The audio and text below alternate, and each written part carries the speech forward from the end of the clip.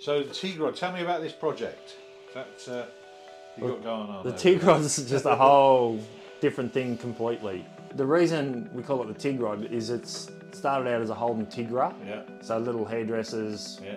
convertible, front wheel drive car.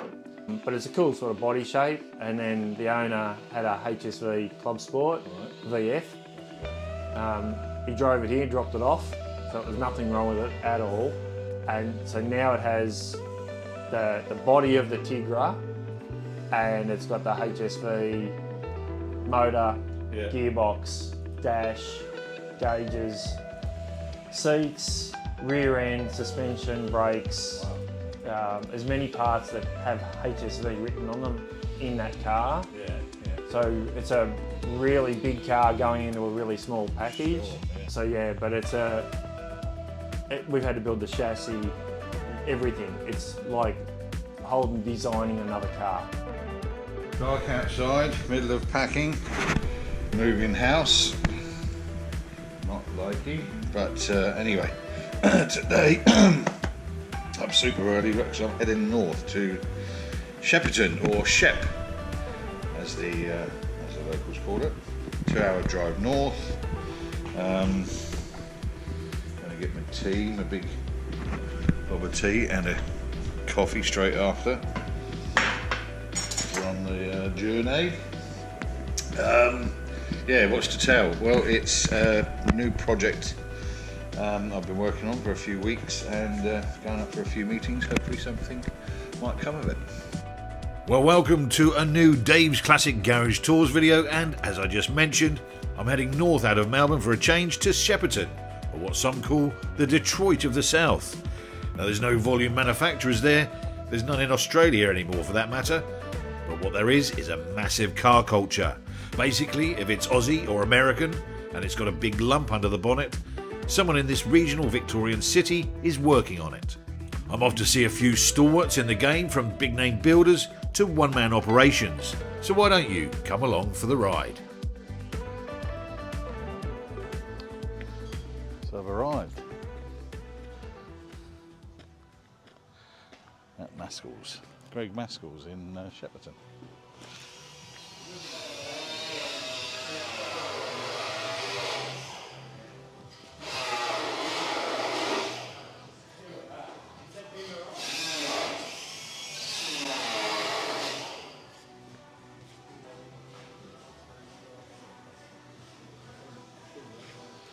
For Tigra.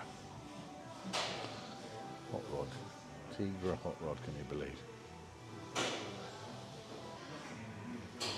That, Chris and Rob, back in Salvage Rebuilds, is some insulation on the roof. Hey. Hello. How are you? How you going? Good. Good to meet you. I'm a little bit late. Oh, no, you're all right. I'm waiting on a phone call anyway. All right, okay. So yeah. All good. So, you're on. You fancy have a little walk around your own shop here? Yeah. If you Show want what you got in and what you're working on, what you got to. A couple covered up. But All right. right. Yeah. Well, we The might panel van at the front. Yeah, we might as well start with that one. So that one. Hang on. What's the? Better give you a mic actually. Let me stick that on. Just stick it down there. What dB level we've got there? There you go. That's How's good that? enough. Yep. Yeah. There we go. Oh, the boys will be banging away. So That's that one. all right. That was a bit of a custom one. Yeah. So yeah, really nice red that we've done for it. Custom mix. What model is it? It's a HJ. HJ. Yeah, so it's got a supercharged 308, which was stroking to a 383. Yeah. Turbo 350. Yeah, she'll be a nice cruiser. Yeah, nice set of wheels. Right. Yeah. But yeah, that one's not bad. So you got paint in house? Yeah. You got Yeah, we do everything in house. I build the motors and everything. We don't do machining in house. Right. Okay. Like the 57 here, we just finished that one. I just finished building a brand new 6-cylinder for that one. Right. So it's ready to go home now. Yeah, it's all done. All original. Yeah. Yeah, she's a nice cruiser. Is that an Australian car? Yeah, factory Aussie. Yeah. Factory Aussie delivered. Yeah. All right. All original. It's all original paint. The only thing that's been done to it is the rebuilt motor. Yeah. Yeah. Yep, she's all like a bit of that. factory stock. So yeah. How long ago did somebody say to you, no, I don't want my paint touched, I want it left as it is? Well, it's actually probably been more the other way. This guy wanted to completely rebuild this car and I told him I wouldn't do it. No, right. Yeah. Yeah. But like so, I mean, back in the day, I mean, everybody come to get their Oh. installed. But when did the fashion start, or when did it happen around here that somebody said, no, I'm happy with my original paint and patina and all that malarkey? Yeah, probably, I don't know, 15 years ago, 20 years ago, 15 years ago probably, yeah. Were you sympathetic then to it, or? Yeah. Yeah? Yeah, because they're only original ones. You know, as soon as you paint them, they're not, you know, and it's accepted now. Yeah. You know, like, even back then it wasn't really accepted, but, you know, like, to me, why would you touch that? Like, just to make it shiny? Were you thinking that 15 years ago? Yeah. Yeah. Like, what's the point of touching that? It's nothing wrong with it. Absolutely. You know, like, and we appreciate seeing original stuff. Yeah. So, yeah, but yeah, she's cool. Yeah. Absolutely. Yeah, nice driver. Let's have a quick mooches inside. Oh yeah. Yeah, look at it. We just put new carpet in it, that's it. How many miles is that done? Oh, I should know, I was only just looking at it. How many has you done? 75. 76,000. Or maybe one time round the clock, eh? No, I don't reckon it has been. No? Yeah. And it was just that, look, those old engines didn't do 200,000 Ks. Oh, right. You know, okay. they just weren't built like that. Yeah. You know, so yeah. And when we pulled it out, it's never been out in its life. Like, we were the first to pull that motor out of that car. Wow. Yeah. And when, sorry, the owner, not the original owner? No, I think he's the second owner. Right, okay. Yeah, yeah. Okay. So, yeah. So was it a Shepparton car, or? No, Melbourne. Right, okay. Yeah, it's going back to Melbourne. Uh-huh. There's, all right. I don't think there's any Shepparton cars in here at the moment. So this one belongs to, there's a Chevy cab over there, so this is a big Julie thing that we're doing. Yeah. Oh, wow. So we just put a new big block in it and stuff. For a dual cab, that's a... Dual cab, that? dual wheel. Yeah. Yeah? Big girl. Yeah. People were... It was a diesel, but he wanted to put the big block Chevy in it. So it's all petrol. Some more money on petrol. Well, it actually come here just for the motor.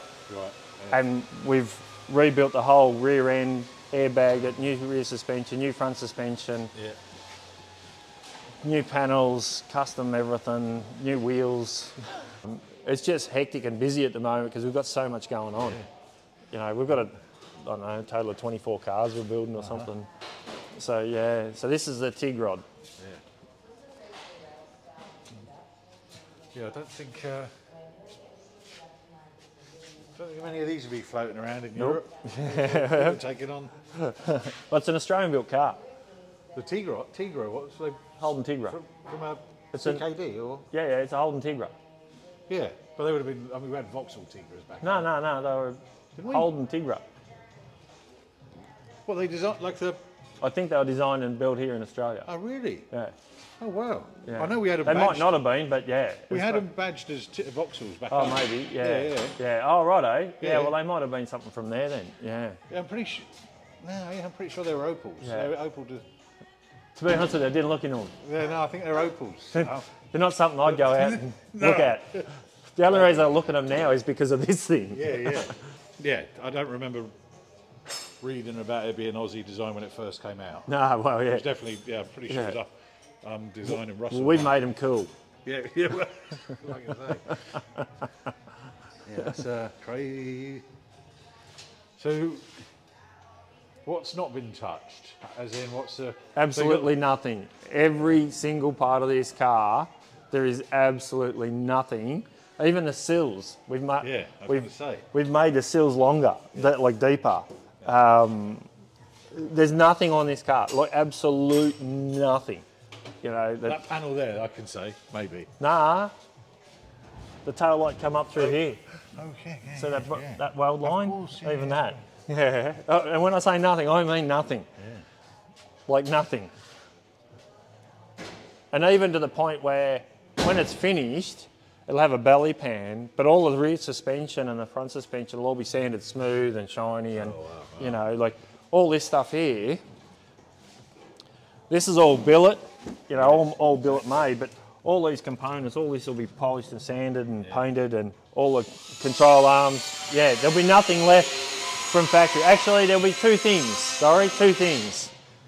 The factory booster and master cylinder.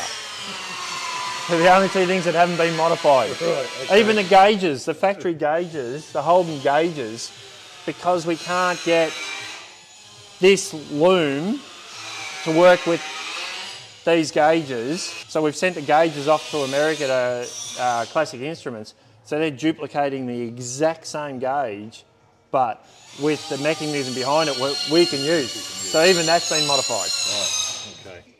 When you're doing something so offbeat like this and you're going, you know, for that competitive part, showing it and whatever. Yeah. You're playing with the judges up there, because it's so unique to them. I mean, if he's going for the outright win or whatever, he's pushing the boundaries of expectation from their viewpoint, isn't it? Yeah. It's so different for them. They want to see an XY GT or No, the judges are all good. Yeah. So they don't care what they're looking at. They're looking for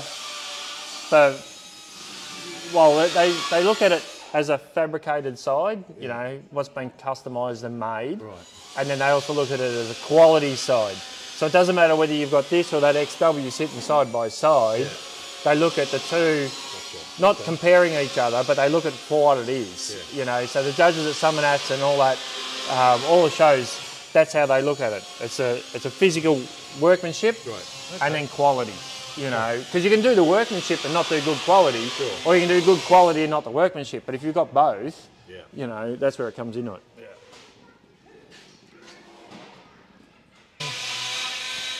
So how long has it taken so far?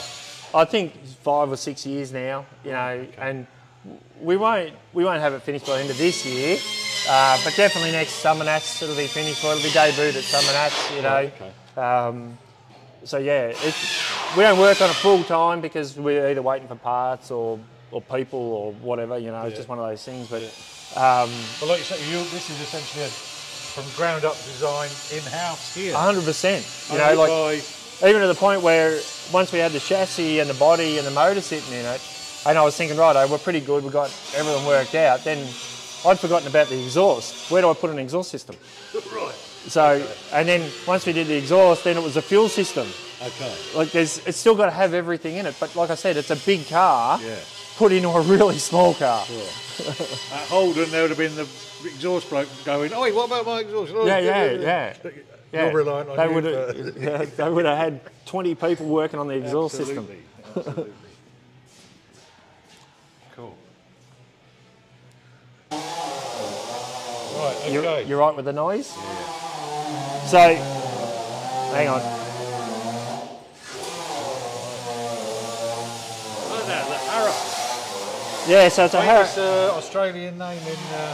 Yep, good old Aussie name. So we're running a couple of Harrop superchargers, one on this one. There's a big one on that one over there. It's got the big girl on it. Right, okay. That's going in the Commodore. So the Camaro, 73 Camaro. It's a split bumper bar car, this one. This has got a lot going on. Right, so this has got a full USA clip front suspension, the motor's set back. All these guards are modified. Yep. Like these are actually you can see the weld line. So that's actually wider, right? So that's wider than factory. Yep. And so is that. So we want real big wheels on this thing, but because these lay over so far, that guard's actually an inch wider. Yep. And the lip's smaller, so as we can get the big guards under. You know, so that one's been made so that it's the same. Okay. And then suicide doors. Amazing. That'll be that'll freak them out. Yeah. Cool. Is it the owner came in asking for that? Yeah. It's a carbon fibre bonnet. Yeah. It's hanging up on the yeah, wall. that one there. I got a nice shot of that. Yeah. Carbon fibre roof inlay. Yeah. So that actually, the roof's cut, so that's going to go, we're going to cut it on that line. Sure. Okay. And then that's excess at the moment. Yeah. So. All right, there's the carbon fibre boot lid. Carbon fibre in there. Already, lovely. We got that, that's just been custom made. That's the... You haven't got a carbon fibre Nah. plate, no. So that's, you're not fully... that's the mould, not quite, yeah, I'm not really... We do a bit of fiberglass, but not a lot of carbon fibre. Yeah. So Jazzy's made the whole rear end. It's got late model Camaro tail lights. Camaro tail lights, yeah. We're gonna make a split bumper bar rear, which hasn't been done before. Right. Okay, yeah. The fuel cap's there, number plate's usually there, but we've dropped that down, and then Jazzy's made like a little air diffuser in the exhaust and all that. Yeah. Oh, look at that. Bloody hell. Luke's done all the chassis and all the suspension and exhaust and... Oh, look at that as well. Beautiful. And not everything is what it seems around this place. That's amazing. The sneaky buggers. So, yeah. Well, what are you saying? She's putting her own little touches Yeah. or something like that? Yeah. That's beautiful, isn't it? Yeah, I like the addition of these late, yeah, they look late cool. lights. Yeah, because they were round from factory. Yeah. So Luke's made all the rear, so all in the tubs, and the rear floor pan's all been changed. The floor pan inside the car, everything's, so the fuel tank will drop in there now. Yeah. And then, then we've got to plumb it and make it all work. But we've still got a long way to go on the metal work. Right. So Greg, obviously, people are coming to you for something different as well, yeah? Yes and no.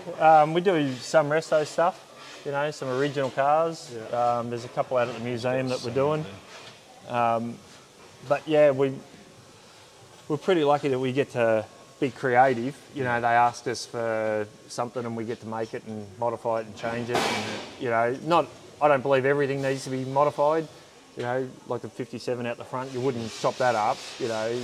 I refuse to do something like that. Some people would, but I just don't think it's needed. There's not enough original cars left alone. Like this was a bit of an old rusty 6-cylinder car. Yeah.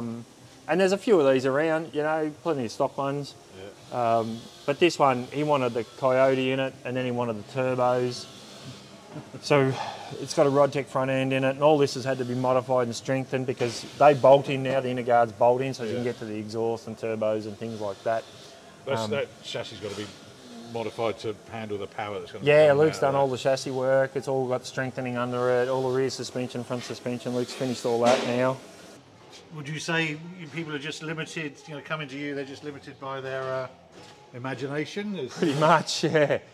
A lot of it I get to choose. Right. Like they'll ask for stuff and then I'll make it so that it can work on the car, because sometimes they'll want something that might not work for the car, or a combination of parts won't work for the car. But I'm pretty lucky I get to choose a lot of stuff and use my imagination and stuff like that. Yeah.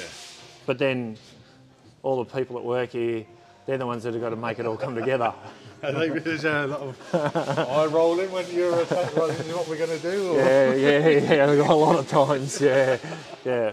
It's, oh no, what's he come up with now? Yeah. And a lot of the stuff, the owners will come up with an idea and I'll love it and we'll run with it. Yeah. Like a lot of times. Yeah. Yeah. What keeps you awake at night? Not a lot. Coming up with stupid ideas is probably what keeps me awake. Yeah. Like it's what it is. It's just, that's where I usually come up with my best ideas. Sure. I think they're the best ideas until we have to do them. Okay, great stuff, mate. Thanks for a little walkabout, and we're going to go have a little run around town now. Yeah, if you want to go for a drive, we've got 3 or 4 we can go to, or 5, depending on what you want to do. Yeah, let's do that. So this is our ride for the day. Yeah, mate.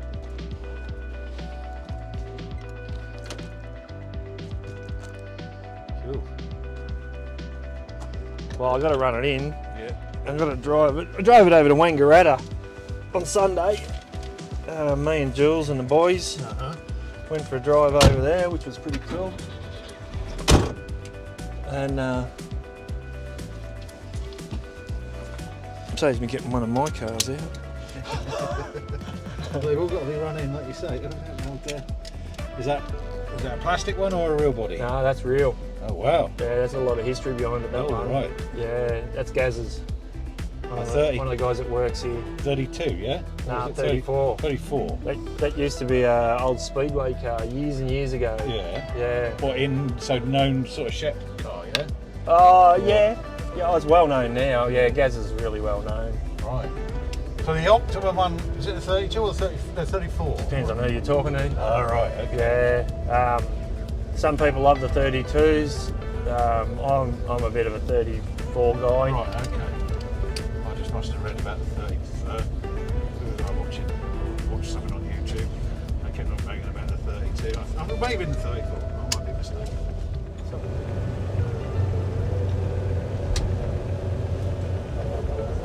Next up was a visit to Southern Hot Rodding Custom, the largest of its kind in Australia. Oh, crikey, yeah, he has got a big operation. Oh, yeah. Holy Jamoly. And I dare say, up there with the biggest in the States. Southern Rod and a couple of other shops in the city are for the next episode though, so please make sure you give a comment below, subscribe and share across your socials. And thanks for watching. If you love this video, you're going to absolutely love this one. So click on the screen and watch that, and I'll see you in the next video.